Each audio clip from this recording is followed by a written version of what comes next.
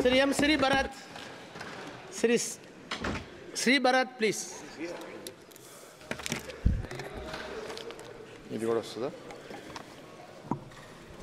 Thank you, sir. This is my first speech in the Parliament. I've heard many learned members speak today, and I'm not as prepared for countering many of the things that were said, but I think as we speak in the future, I'll learn from it.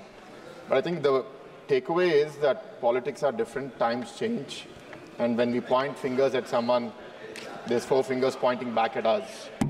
And I think I'll speak about those as we proceed into the future. I'd like to start off by thanking the Honorable Prime Minister and the Finance Minister for their visionary budget, which exemplifies the government's unwavering commitment to Viksit Bharat and the goal of making India a $30 trillion economy by 2047, and also making it the 3rd largest economy by 2027.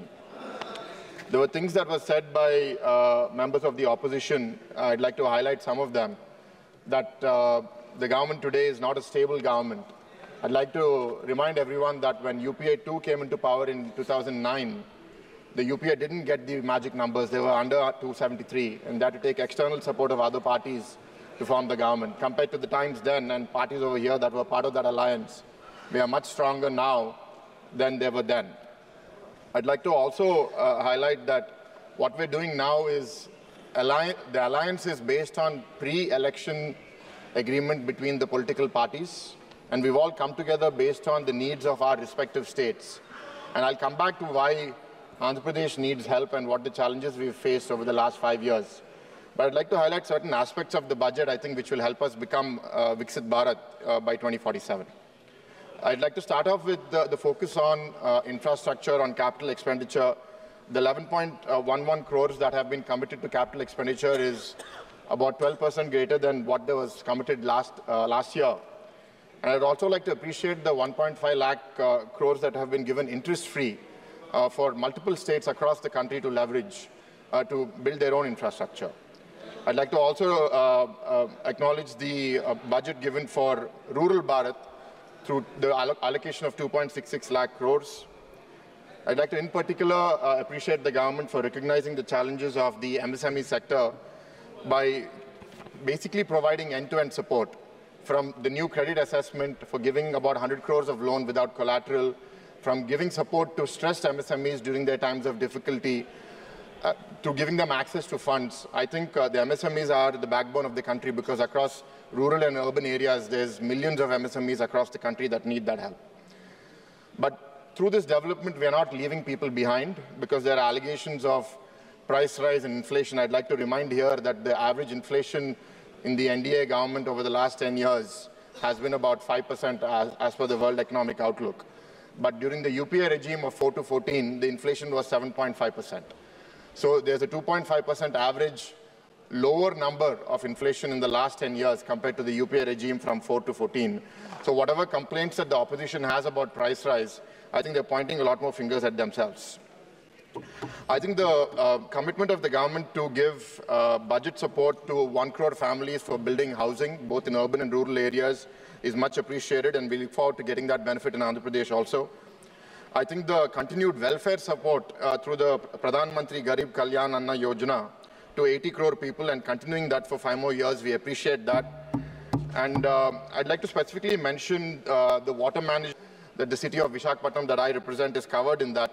Having toured the entire parliament during the campaign and also having contested in 2019, this is an acute shortage and acute challenge that we face in our city with sewage and solid waste treatment issues. I'd like to also highlight the solar plan of providing about 1 crore houses with solar rooftops and about 300 units of electricity free.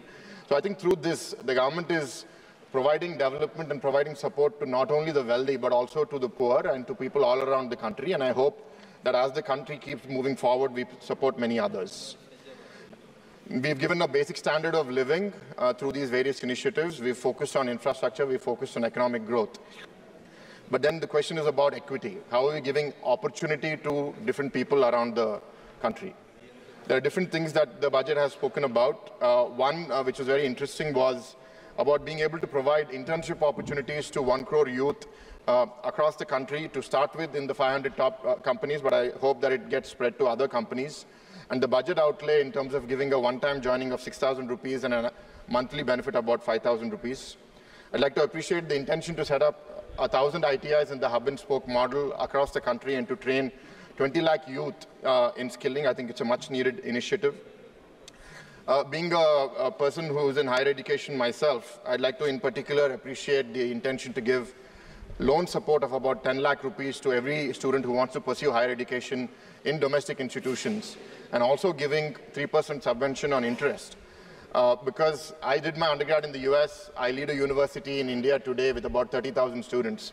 I've seen over the last 2 decades that increasingly the number of assets that one holds is going down. Most people have to take debt to educate their children.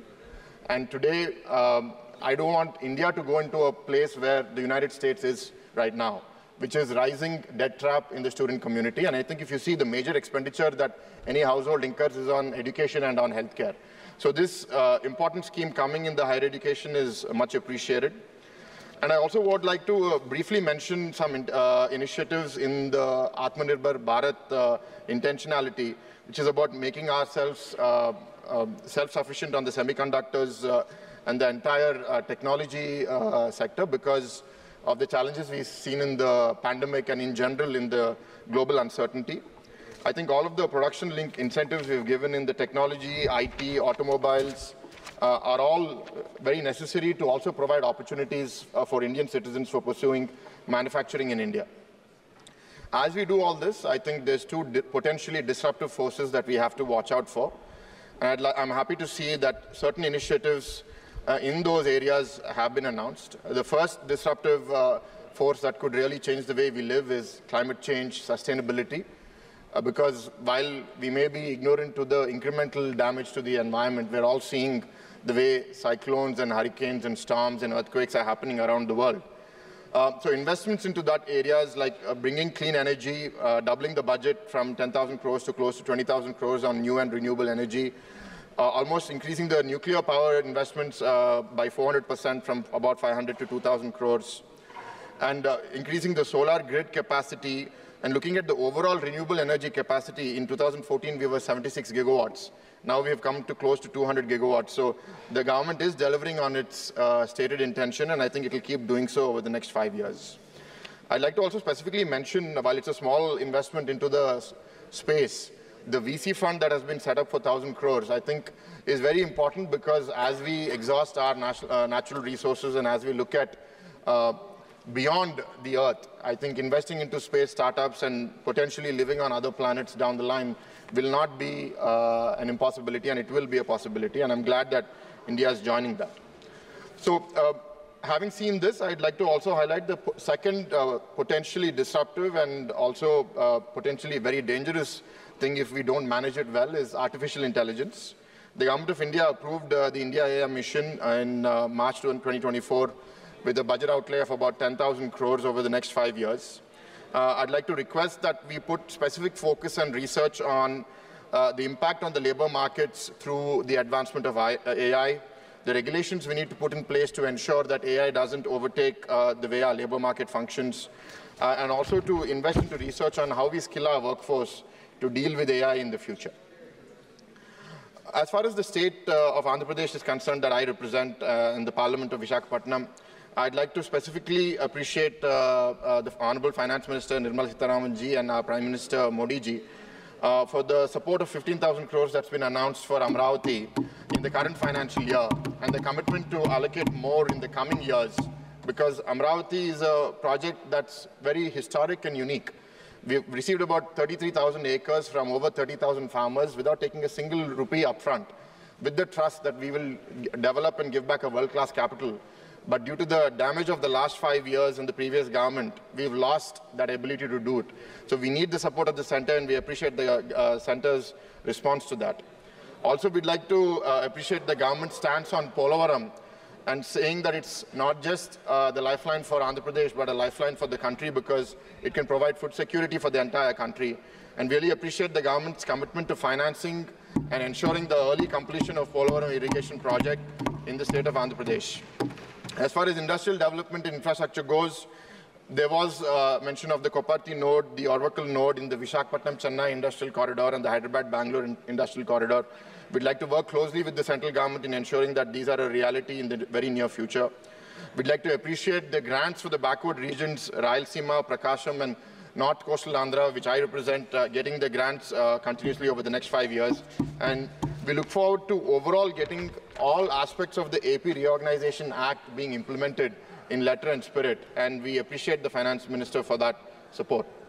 I'd like to also specifically mention something that was mentioned in the beginning of the the budget speech and somewhere in the middle, which is about the seafood exports. Andhra Pradesh now exports close to 40% of the seafood in India out of the $8 billion industry. And there is significant challenges in terms of what the farmers face in terms of access to the shrimp broodstocks. So the two things that were mentioned was, one, starting a breeding center for shrimp broodstocks in the country will really mitigate the production volatility and provide the livelihood stability for thousands of aqua farmers in our state, and also providing NABARD financing for not just the shrimp farmers, but for the processors and for the exporters. So we thank the government for that support. And I'd like to highlight here to all members of the House, why does Andhra need this support? The state was divided in 2014. I'd like to remind everybody in the House, the division, according to us, was done unscientifically. And for the first time in 2014, Andhra Pradesh had a deficit budget after 8 years of continuous positive budgets. And even the revenue distribution that was done was not done fairly. It was unequal. And these are multiple challenges. After the NDA government came to power in 2014 and our leader, Mr. Chandrababu Naidu, was the chief minister, we systematically worked on developing the economy. We competed with Telangana in the development of our per capita income. And on multiple metrics, we were doing well. Our agriculture grew, our economy grew at a faster rate than the country. But in 19, when we lost the elections, the damage that has been done to the state in the last 5 years, to some eyes, feels that we've gone back by 15, 20 years. For a state that historically has received only about 40, 45 paisa for every rupee it gives to the center, we're in a very unique position today where we need to depend on the center to be able to run our state. And that's the particular reason why we even went to elections together with the BJP, with the Jan Sena, with Modi ji and with Pawan Kalyan ji for the good of the state. What are the challenges we faced? Amaravati was not just not developed, it was systematically tried to be killed and destroyed. We've seen the farmers in Andhra Pradesh protest for over 1,200 days, close to 1,500 days, protesting against the earlier dictatorial regime in Andhra Pradesh. The progress of Polavaram, well, it achieved about 72% by the end of 2019 government. In the last 5 years, I'm very sad to say that it's only progressed about 3%. And under the claims of saving money or reverse tendering, they've damaged so many aspects of the Polavaram that now we have an international committee coming and checking it out and seeing what damage has been done and how we can repair it for the future. I'm also very sad that Andhra Pradesh, that was thriving, had the highest unemployment rate among graduate youth in India at about 24% in the year 2022-23. We seek to really reverse that. And overall, we still haven't released our white note on finances for the state. I think we will do that shortly, maybe today or tomorrow. But the state's debt is estimated to have reached about 13 lakh crores in many forms. Debt on the state, debt through corporations, many of which we don't know, debt through liabilities that have to be paid, debt through incentives that have to be paid. When we club all of this together, it's about 13.5 lakh crores. When we left office in 2019, the state debt was about 3 lakh crores, 3.5 lakh crores. In a period of 5 years, we've seen the debt go up by 10 lakh crores, and that's really crippled us in our ability to invest into our own future. And the off-products of that are many other failures. One such thing I'd like to highlight is the failure in the way that we've managed our power sector and leading to a loss of over 1.2 lakh crores in the power sector alone. I can keep going on and on, but I think the people of Andhra Pradesh have recognized these failures in governance. And when we came together, the BJP, Jan Sena and TDP, and we went to the people that we need to beat this dictatorial regime, they have given us a historical mandate of 164 seats out of 175 seats. We've won 21 seats in the NDA. I'd like to remind members of the opposition that we've gone together. It's not that BJP has 3 MPs in Andhra Pradesh, but the NDA has 21 MPs in Andhra Pradesh, and that is a very strong part of the government today.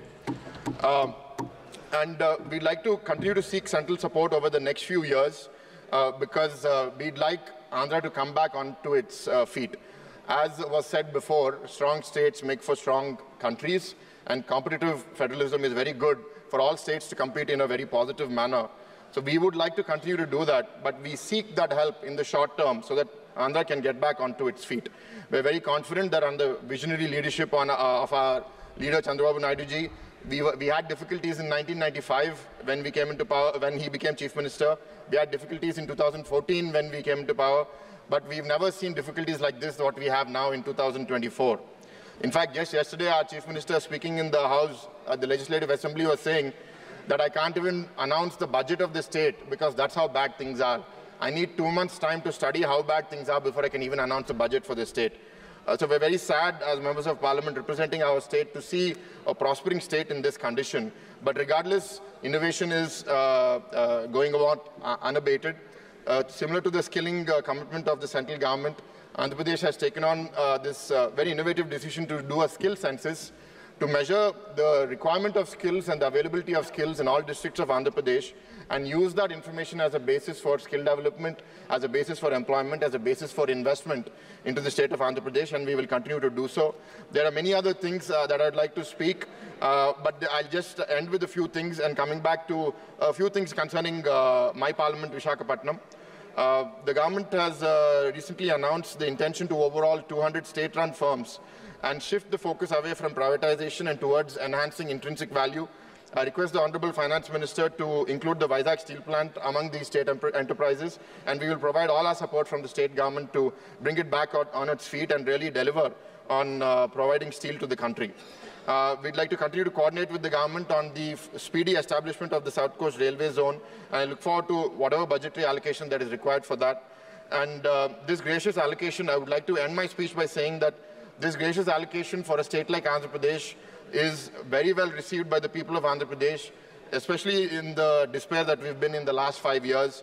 We'd like to acknowledge our Prime Minister, Narendra Modi ji, and our Finance Minister, Nirmala Sitharaman ji, for recognizing this need and respecting the judgment of the people of Andhra Pradesh. And I look forward to participating more in this August House in further debates. And I thank the Honourable Chairman for the time given to me to speak today. Thank you. Thank you. Dinesh Chandra Yadav.